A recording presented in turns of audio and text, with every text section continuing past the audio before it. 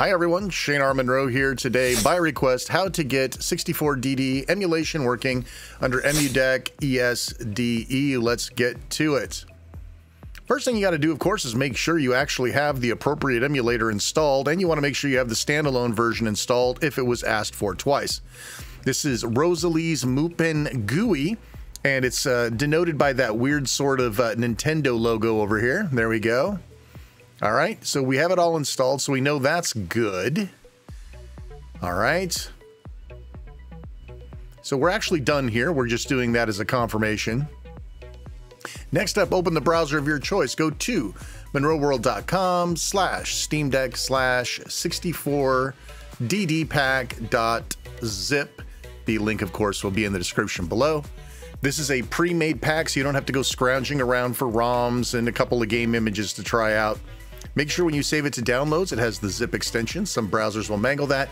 And if your browser warns you about something, just say to keep it. It's okay. All right, so now we've got the file. We need to open up the Dolphin file manager. On the left here, we're going to go to downloads where we have our 64 pack. And on the right side, we're going to go to our emulation folder, wherever that may be for you. And we're going to go to ROMs first. Let's go ahead and right click and extract this auto detect folder.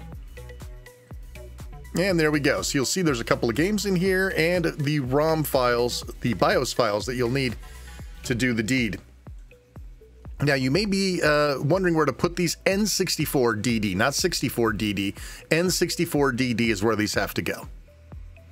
You could also put them in with the N64 ROMs if you like, but some people get all crazy about that. Next up, we're going to go to our BIOS folder. There's also places in there you think you might put them, but you don't. Just put them on the root. Actually, you can put them anywhere you want because we're going to point to them in a minute. But just put them on the root like everything else. Now we're going to go to the emulator itself, Rosalie's Mupin GUI. I'm probably saying something of that wrong. Head to settings and then scroll, click, click, click to 64DD. And we're going to change each one of these. Obviously, we need to go to our BIOS folder here, right? And scooch this over. So we have 3 of them here for 64DD. And look at that. It just happens to be that we need 3 of them for the emulator, a Japanese, American, and a development. So we're going to change these out. Pretty easy to follow along here. One has JP, one has US, and one has Dev. Perfect. That's it. Believe it or not, that's the hard part. We're going to close it up and we are going to head back to gaming mode where we can try this out in gaming mode proper. We'll go ahead and launch ESDE.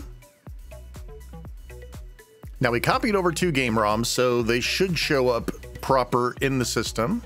Let's scroll over. Yes, they do. 64DD, and there they are. But we're not quite done yet. So hit menu.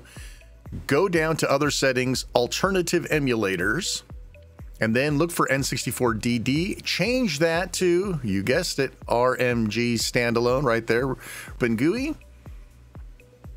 And once you've changed it to that, now we're ready to actually try this thing out and see how it works. Now, I'm going to give you a full disclaimer. I know nothing about 64DD.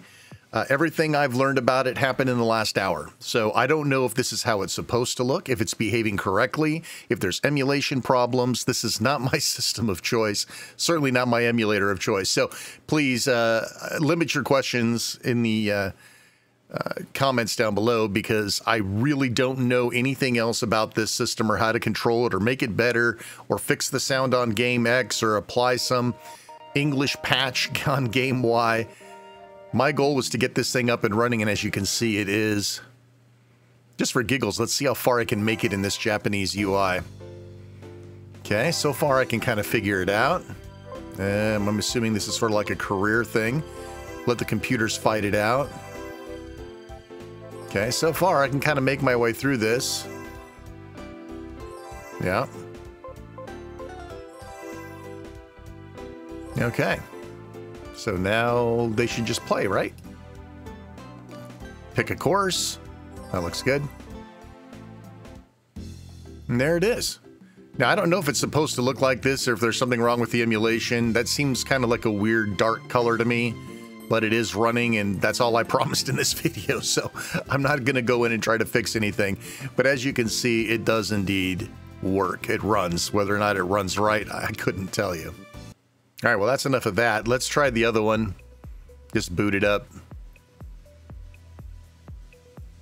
Saw some shader stuff.